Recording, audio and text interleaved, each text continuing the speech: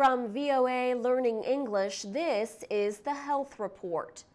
A new study has found that Americans are generally in good health, but some may be living with chronic disease longer and dying younger.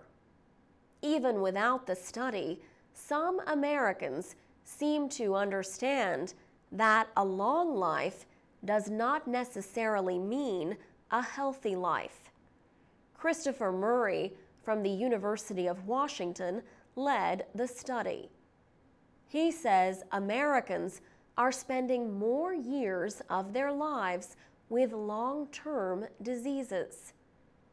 Researchers studied the major diseases and injuries that were at least partly to blame for Americans' health problems and early deaths over the past 20 years. They found the leading causes of chronic or long-lasting disability include depression, anxiety, and back pain. Other leading causes are diabetes and lung diseases that block airflow and make breathing difficult.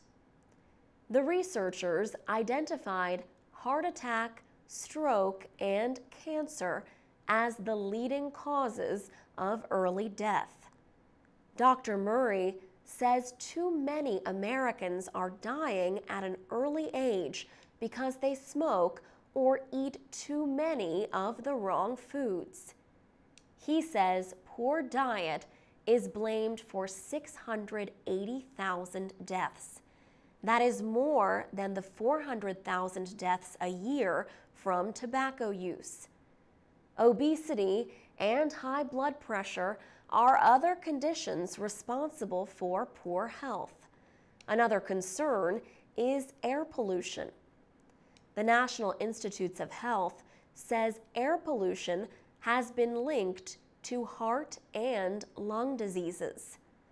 There was also good news from the study.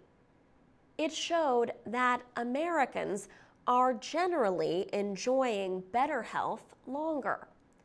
That is because of better methods for treating stroke and fighting some cancers.